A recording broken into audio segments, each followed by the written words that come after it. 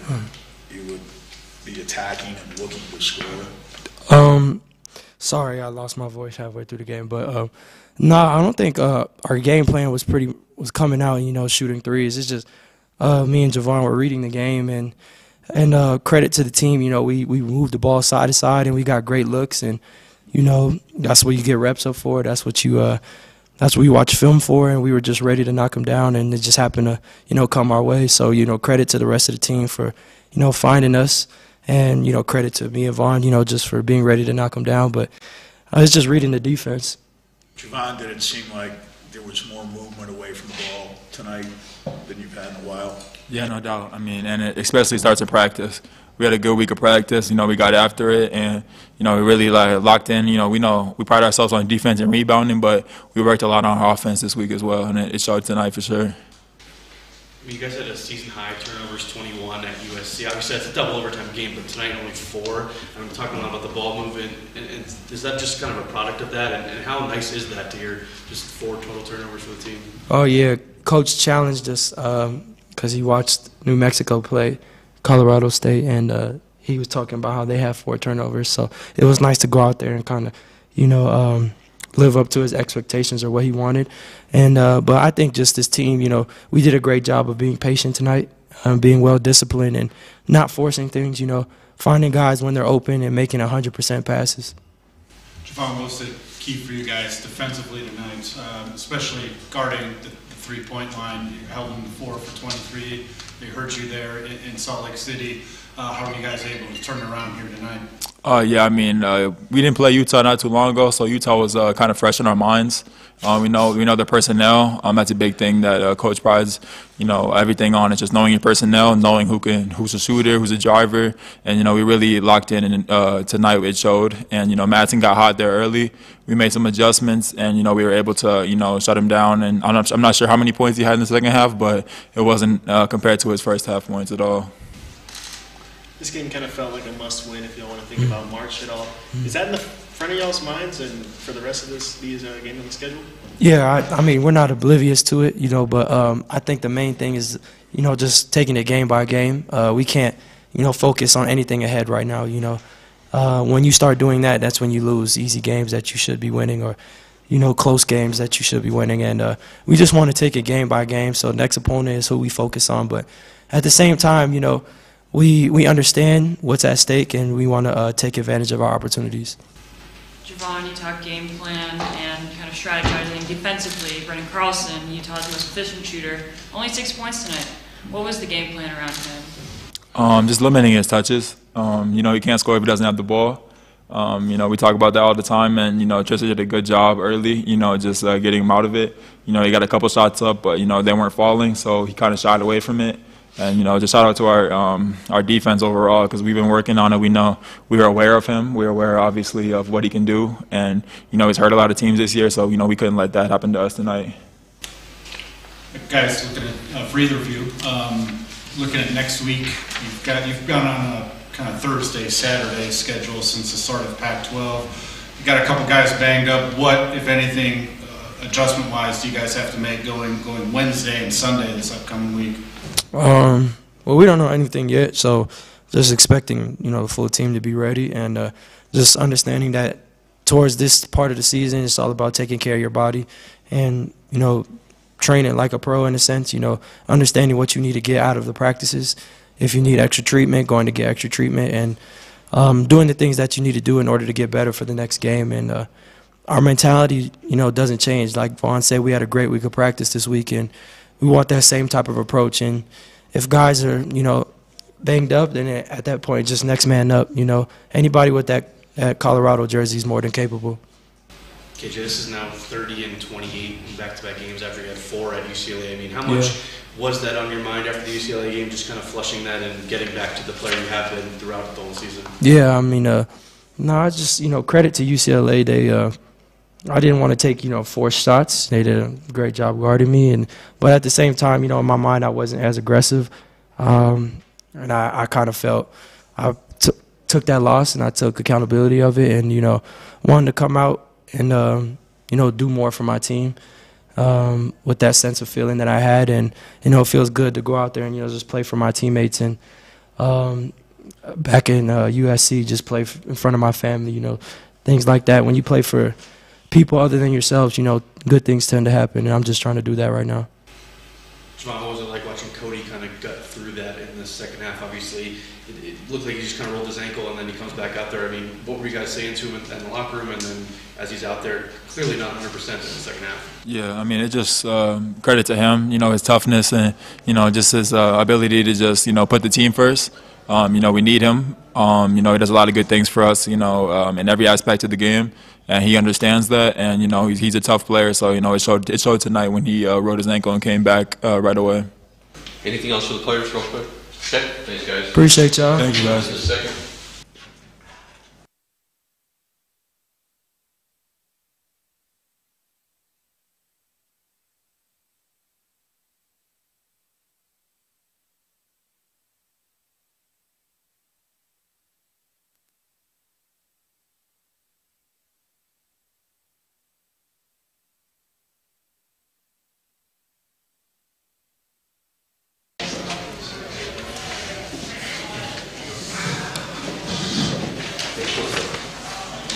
Hey everybody, here with head coach Tad Boyle. Coach, if you start with an opening statement, please, and we'll open up for questions. Yeah, I mean, look, you go into these games this time of year in mid-February, and you don't expect, to win going away by, we were up 30 at one point and kind of limped out there when we subbed. But yeah, it was a great, just a great performance by our guys. I thought, the two guys that were here, KJ tonight, is doing what he's doing all year for us, and J'Vonne Hadley was phenomenal, both offensively and defensively. We made the switch to put him on Madsen in the second half. Cody rolled his ankle, so he was not at 100%. We started a game with him, on Madsen, and he had 16 in the first half, and he ends up with 18. So credit goes to J'Vonne with his defensive effort. And again, Tristan Da Silva, I know he didn't shoot the ball well tonight, but his defensive presence on Brandon Carlson was terrific. And he got some help. We want to make Brandon Carlson feel uncomfortable when he catches the ball on the block. He's 7 feet tall. He's really skilled. And we also want to make him feel uncomfortable on the perimeter when he catches it. So guys did a good job of that. It was just a good win, for February. 19 assists, 4 turnovers. I told Mark Johnson on the radio, obviously my literally begging this team to take care of the ball finally worked. Took most of the season and certainly most of the conference season, but they had to have four turnovers in a conference game is pretty special.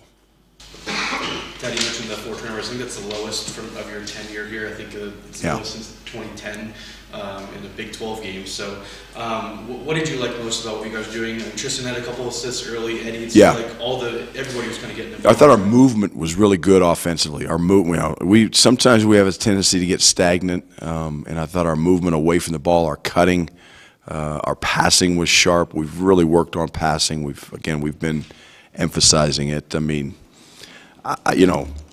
the smart ass of me wants to say that our assistants were in charge of turnovers against USC, and I took over tonight.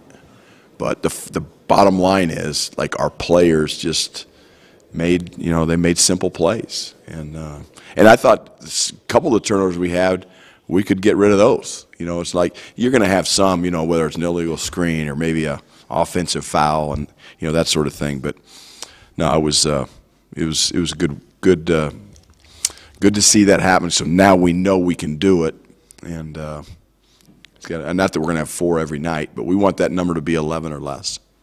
It seemed like your guards had a scoring mentality tonight. They were looking to score right from the outset. Yeah. Was that the idea? We wanted to be aggressive. We want to really put pressure on Utah. Utah really, when we played them in Salt Lake, Sandy, they really get out and pressure the passing lane, so we thought we could try to get downhill on them. I thought, we screened, Eddie screened well, he rolled well. The way they guard KJ in ball screens is a little different than most teams have guarded him. They really show hard and almost double team him, and KJ did a great job when they did that of getting off the ball, which is what you need to do, and then the big is rolling, their big has to catch up with them, and then we got to get the ball moving. And we did a great job of that. Got some wide open threes in the first half and a couple in the second. So, yeah, our passing was on point tonight. And our guards, KJ's always aggressive. That's just who he is. We want Cody to be aggressive, under control. And J'Vonne Hadley's, his game is just evolving, You can't even consider him a big anymore. Although, I always tell him I don't want him to, forget about, the post moves, because when he gets mismatches on him, he's pretty good down there. Not that we're playing through him in the post, but he gets a guard on him, he can do some damage down low. We saw Cody kind of favoring that ankle a bit Yeah. in the second half. How is he doing right now, and what do you think? He's doing fine, yeah. It swelled up a little bit, so we just got to get the swelling out. But the good thing is I talked to Raleigh, our trainer, and it's not real tender. It's not real painful, but we just got to get the swelling out. And hopefully, yeah, he showed great toughness, I thought, coming back in the second half. Obviously wasn't 100%. We needed him with Julian going down yesterday in practice. I mean, it's just this. I've never been through Raleigh Klingsmith might be our MVP, our trainer. I mean, he's got his hands full every single day, I mean, it was a non-contact thing with Julian in practice. It's not like we were, going up and down and going full speed. It was just a freak deal. So we need to get healthy, no doubt. Coach, these games kind of feel like must-wins at this point if you want to think about March. Is that something you want to keep in the front of your minds of your players? No. I'll be honest with you. I was talking to a coaching friend of mine who's not in the business anymore yesterday, and I think too much emphasis is put on the NCAA tournament. They start talking about it in November, and I know our guys are aware of it. I'm aware of it. I know we have Ken Palm ratings and net ratings and all that stuff. I still don't understand the net. I mean, it's just, and it's been favorable to us, so it's not like, but I just think it's talked about too much. Like, we got Selection Sunday. We know when it is. This is a long season. Everybody's got 31 regular season games. Like, we got 4 left. Like, how we play down the stretch is going to determine, what our chances are. So I'm not trying to be naive and stick my head in the sand, but I just think, the key for me as a coach, you just want to make sure your players you're getting better. You're improving, And that's why practices, our practices aren't long right now this time of year, but I told our team this week, I thought we practiced really well. We had a great practice on Thursday. Didn't go real hard, real long yesterday, but our guys were dialed into the scouting report. So that's what you want as a coach. You want to see your team playing better, as the season rolls on. Some of that has to do with schedule. You run into a UCLA team who's really, really playing well right now, and you got to win the ones you're supposed to win. You got to sneak a couple you're not. But the schedule, I think, favors us down the stretch, but no game's going to be easy. And so it's all about trying to win on Wednesday. That's all we got to worry about. Not that other stuff, that's for you guys. How close are you to feeling that your team has come together, certainly in these last couple of games? Yeah, I think, look, our guys, they like each other off the court. There's good synergy. Sometimes we talked about playing connected defensively tonight. We did that, especially in the second half. First half, not as much. But, yeah, this team, we're not the deepest team we've ever had here at Colorado. So, it's funny. I was looking at the stats today. I don't think in our 14 years here that I've been at Colorado, I don't think we've had anybody in the top 15 in the league in minutes per game. Even when McKinley was here, he wasn't in the top 15. We have 3 guys in like the top 5 or 6. Because we're having, KJ's got to play heavy minutes. J'Vonne Hadley's got to play heavy minutes. Tristan's got to play heavy minutes. Eddie, is a big guy. He's 265 pounds. It's hard for him to play 35 minutes a game. So that's why we need Javon Ruffin. We need Hassan Jope. We need, Julian Hammond back.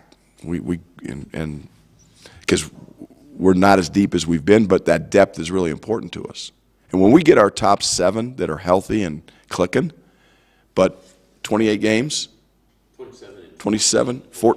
14, our top 7 has been available. So that just tells you the kind of year we've had. Look, we're not the only ones. Oregon's gone through it like other teams have gone through it. And I look at other teams, man, they've had the same starting 5 all year.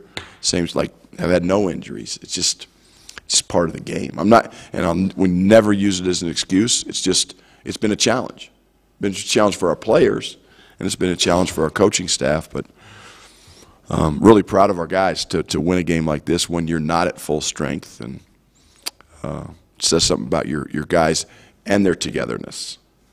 What is the prognosis on Julian? Chance we'll see him next week? Or? I hope so. You know, his knee's sore, but you know the good news is the imaging was good. You know, I talked to Raleigh, our trainer. He's in pain, but the swelling is not crazy. So I'm just hoping each day he gets a little bit better and better, and because he can make shots, and he gives us a guy down the stretch that has been in big games. And Julian Hammond's important to this basketball team and basketball program, without a doubt. KJ's game against UCLA where he just had 4 points was so rare, and then he's bounced back to 30 and 28 in these last 2 games. Is that just another sign of how much he's progressed in this junior season, just the bounce back he's had? Yeah, I mean, the thing about KJ, he's so tough-minded, and he's just like, he never has a bad day or a bad game in terms of his motor and his energy and his enthusiasm. He's become a great leader. I think the biggest thing is sometimes he gets caught in a trap of, he is aggressive, and we want him to be aggressive. We want him to be a downhill player, and we need him to score the ball. But he also has to distribute the ball. And I think the key for any point guard, whether, and we've had some pretty good ones here, when you think about Spencer and Derek and McKinley, is finding that balance, because we want them to be scorers. They need to score for us, but they also have to find, well, hey, Eddie hadn't gotten it touched. J'Vonne Hadley just hit a 3. Tristan, we got to get him going. They got to think about outside of themselves, and that's what KJ started to do this year. But yeah, we needed him to score tonight. We needed him against UCLA. UCLA just had a hell of a game plan, and the game plan was he needs to give it up. And he only took 7 shots against UCLA, so I can't say enough about KJ Simpson. He's playing like an All-American.